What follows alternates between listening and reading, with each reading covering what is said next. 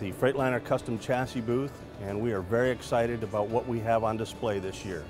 We're kicking off something that's probably going to change the way an RV rides and handles. It's called Ultra Steer.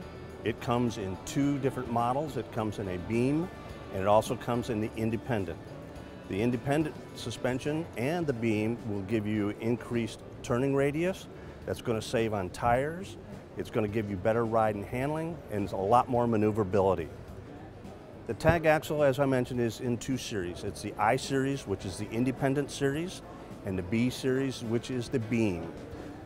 So what you're going to have is on a beam series, that enables the OEM to have a little more flexibility as far as floor plan and room, and real estate is king. Everybody's trying to fight for as much as they can. The I series will be up in the higher end coaches, and both of them will impact the way the coach rides and drives. Better maneuverability. The Ultra Steer is the thing that is going to change it. This will become the standard of how the coaches are going to ride and drive.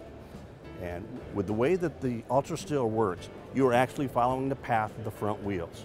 So no more worrying about the picnic table, no more worrying about all the roll that you're going to get. This is going to be a game changer. One of the other things that we're showing in our display is the new ISV Cummins. That's a 5-liter diesel. Smaller engine, smaller package, 275 horsepower, better fuel economy. It's going to be able to get into that lower end. So where you're going to see that come into more play is when somebody moves from a gas chassis into an entry-level diesel. That's going to be the perfect engine to do that.